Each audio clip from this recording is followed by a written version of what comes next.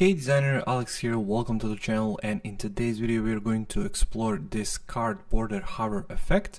So when I hover, you can see that the border disappears and then appears from this corner, and we are also going to show this logo. The background of a card is going to change the color, and we're also going to move this arrow down below. And as you can see from this one card, we're going to create these duplicates, so basically to cover all of the major online payments at the moment. And of course you can double these to be the actual cards, for example Visa, MasterCard, Dyna Business Card, American Express, and stuff like that. So basically that's what we're going to cover in today's video. So without any further ado, let's get started.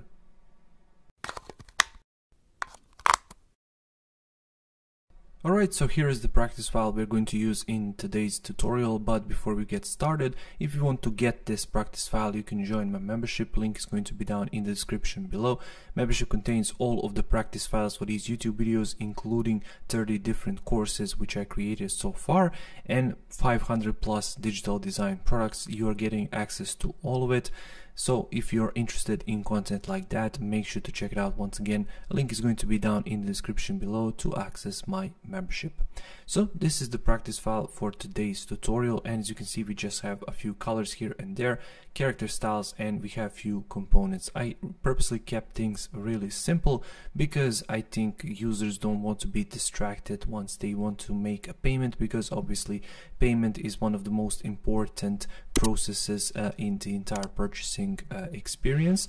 So to get started, I'm going to jump straight in. So what I have right here is just Roboto text, because as I said, I didn't want to make things too complicated. And of course you can get these logos in this practice file if you join my membership once again, or you can simply go to Wikimedia Commons and locate these logos if you want to use them like this. So if I open up this card, you can see that this is the default card and basically a parent component, and these are child components from this particular card. So before I actually jump inside, I want to show you this. So we have 1920 by 1080 artboards, and I have a background of this nice subtle gradient. It goes from darker here to lighter here, and basically that's it for the background, just to make these cards stand out a little bit more. So what we have for each of these cards is default state and hover state. So for this major and master card, basically, so parent component, what we have inside is this structure. So here you can see, if I zoom all the way in, we have the card outline, which is basically this outline, and here we have the border. You can see that the border stroke width is 3 points, dash is 0, and gap is 1740. So if I increase this to 1740 as well and press enter, you can see how that looks like.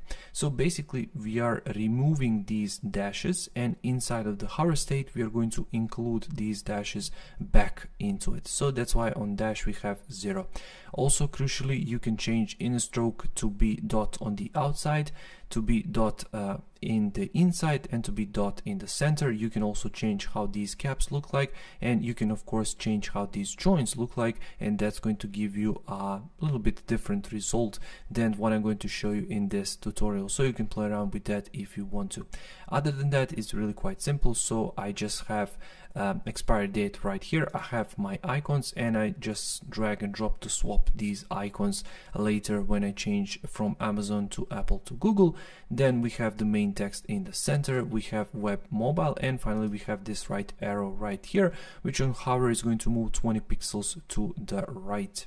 Then if I show you my card outline once again, you can see that here I have completely white color, so FFF, and then if we switch to hover, what change here with the color is we now have this F5, F5, F5, and let me actually select this color and add it right here, just so it's much easier for you guys if you get this practice file.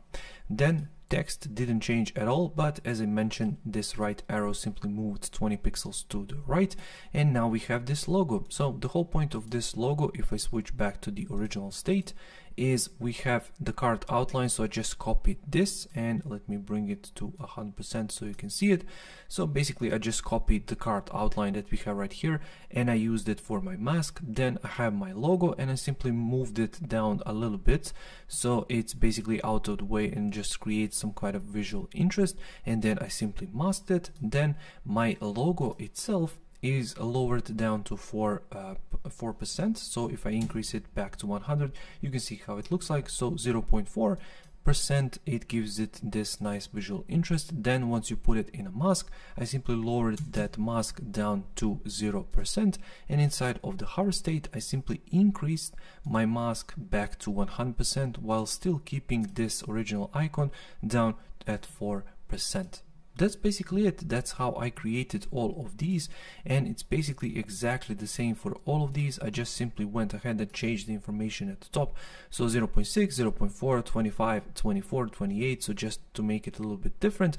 Then we have web and mobile, which is where this available, and these two are available and both web, tablet and mobile. You can of course include different icons here, but I didn't want to. I just wanted to purposely keep things as simple as possible. Then when I launch my prototype, you can see how it looks like. So oops, sorry, it went back on me. So I simply included this dash back in, and now we have this outline, and I simply copied that effect right here. And you can see when you simply change these logos at the top and in the center, you can see you're getting a completely different view. What we can also do is change the color of these cards to make them even different. So how you can do that is you can jump into hover state for each of these, and for example for this one, card outline, I can simply change my color to be a little bit darker or to be something like this, so really completely different. And let's do the same for this one. So if I jump in right here and change it to, I don't know, this super simple pink color, and then jump in all the way to here, perhaps something like this might do. So let's change them back to default state, then hit preview. Here we have the same one, and here we have this different one. So if you're into a look like this, of course you can even include a gradient inside. You can give it this glass morphism effect, which is trendy at the moment, to really make these cards stand out even more if you want to.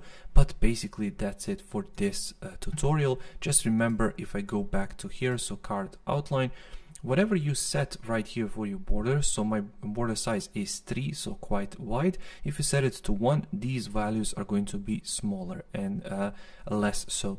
So if you set it to 5, it's going to be even bigger, and once again you're going to get different results when you play around with these settings right here. So make sure to check out the project file. Once again, link is going to be in the description below if you want to access it. I really hope you found this tutorial helpful. If you did, make sure to subscribe and to leave a like so other designers can find it as well.